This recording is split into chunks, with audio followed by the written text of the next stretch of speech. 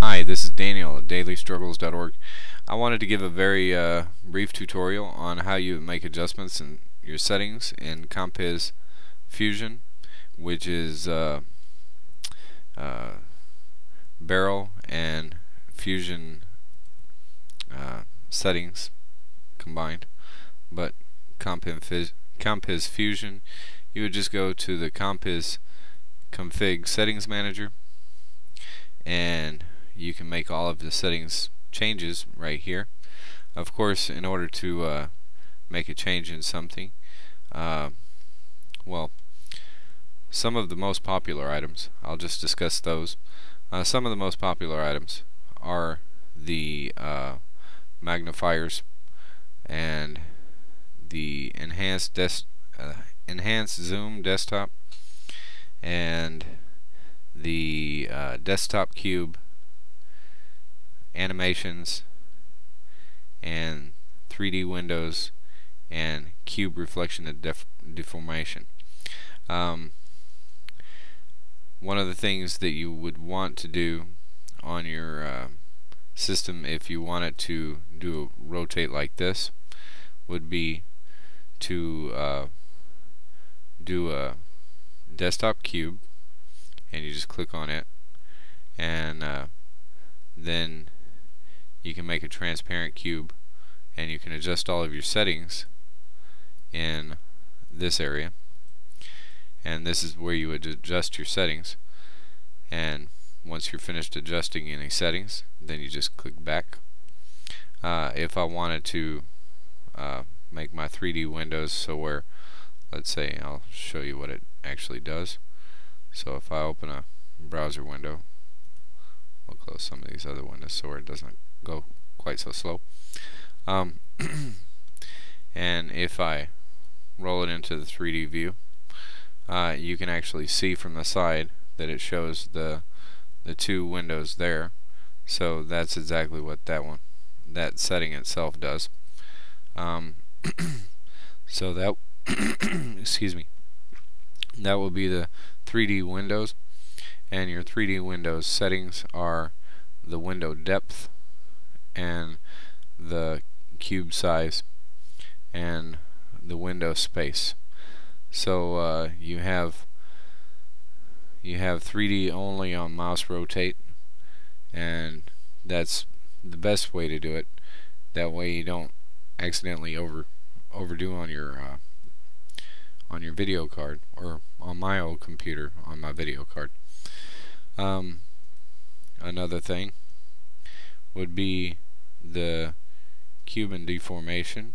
It would give you the behaviors of each one of these, and if you go through this, you can see how much reflection it would have from the ground, and that would be if you're not looking at the actual cylinder, the reflection on the ground, and the reflection mode, whether it's jumpy reflection or distance or above, and those are just different views if you ask me. Excuse me. Another thing that I like are the animations. The animations are what can really make it look really cool, aside from, you know, just the 3D effect itself. The Compiz config, these are the windows, it's Windows actions. So this window itself, it would have now just having the wobbly windows is what this uses. But let's say if I minimize this window, the minimize animation tab controls the minimization. So if I minimize that, it would take from what's here. So if I minimize it and then I bring it back open, then those, well, the minimization effect would be captured from this setting right here. But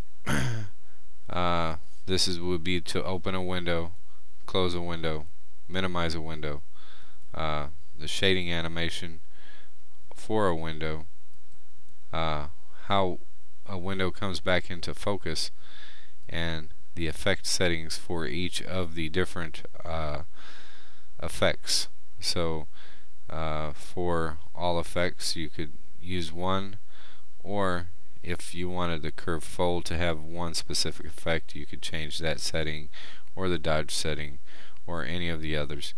And this list is kind of deep here, so that gives you some idea. Now how I do it is I like most of the effects, so what I do on my close animation is I select all of the random effects, and if I just selected one, it would actually give me a line up here for the one. But for the for the random effects, if let's say if I selected one and then I seen another one that I like, so I selected it also, then I would come up to the one of the ones that I have the line for, and I would click on edit, and then I would just move that one that I wanted to random, or to whichever option I wanted for it to use on that particular window. Now if I wanted all of my random effects to just randomly come through, then I would just choose random, and it would do that. If you notice the duration is the actual effect time, so the higher this duration time is, the longer that action is doing. So if you do it for your close animation, you move it way up here, you know, to 3047 or something really high, then it'll be that animation will take 3 seconds to happen. So I could see problems with that happening there. And so that would be the same in any of the tabs here. So if I wanted all of these or just a portion of these, and I wanted a random effect from those, let's say if I just wanted the sidekick and I wanted the explode animation, so I could just check those two boxes and then come up here and edit this and make sure it had the random effect. And of course you can type the Windows match here, or window match here on the actual command itself. Now I won't make any adjustments to this because I like the effect that it has. Another thing, the reflection itself, you can change the reflection. And here is the wobbly windows, this effect. I could give it more of a wobbly window or less of a wobbly window, and if I wanted to make my window snap, all I have to do is hit the shift key, but I don't really use the shift key very often unless I'm using a special function. Another thing, if you're using the water effect, one of the settings that you need to pay attention to is, of course, the rain delay. The rain delay is the further to the right you move this rain delay, this is in milliseconds.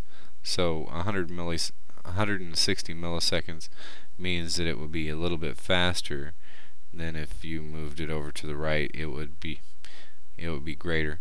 And you see how close this is together, or how close this is from the left. So it's actually easier to make the adjustments in the rain delay on the right hand side and just typing it in. I've noticed that that's good set between 150 and 250. And again, these were just some very brief settings and some of the most common features of Compiz Fuzion. Let me see if there's anything exactly that I use. I do use glab, and I do always have the workarounds checked, because that gives you a little bit easier of compatibility. Other than that, if you have any questions, I'm willing to address a specific option of this, but if I mentioned every specific individual item here, then my video will be way longer than what YouTube would let me load up. So again, this is Daniel from dailystruggles.org. If you have any questions or comments, please leave them and I'll try to answer them as quick as possible. And you can also go to my website at dailystruggles.org and leave your comments there. Thank you.